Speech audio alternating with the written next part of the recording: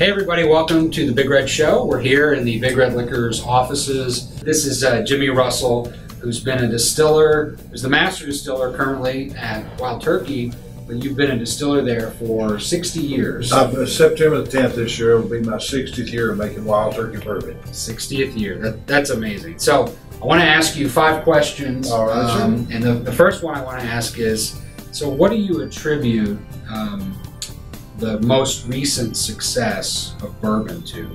Well, the big thing about the bourbon, you know, in the 50s, 60s, and early 70s, bourbon was huge.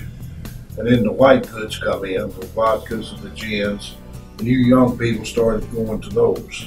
And a lot of bourbon distilleries at that time tried to compete with lighting their products up, and all it changed. Wild Turkey, we did not. We kept the old-fashioned way and everything.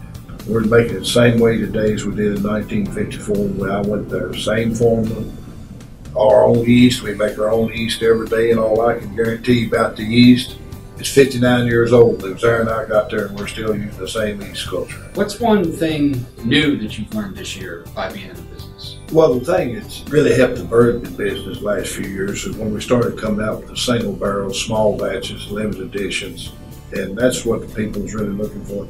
Yeah, I mean, when you were selling Wild Turkey in the 70s for, you know, $9.99 a fifth, and now you probably couldn't have imagined then getting $100 for a diamond anniversary and stuff like that. Well, you know, then you was paying about $40 for a new charred oak barrel. We can only use that barrel one time. Right. Now you're paying $140 for that same barrel. So cost goes up, and everything we do with Wild Turkey is premium. We pay a premium for a grain or corn rind, barley malt.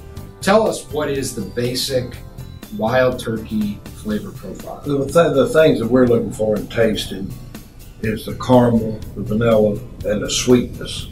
And the last thing we look for is a finish. What kind of taste does it leave? We want it to leave a good taste in your mouth. What do you want people to know about your tenure at Wild Turkey? Well, the thing is, day in and day out, I want Wild Turkey to taste the same today, tomorrow, 8 years from now. If you buy Wild Turkey, we want you to get that same taste, that consistency. We got a few of your, some of the newer products up here, but of course, you, along with your son Eddie, have done a lot of great work, and certainly I think there's a lot of respect from us. Well, thank you for what you've done, and we appreciate your time here being with us. Thank you very much. Thank you so much.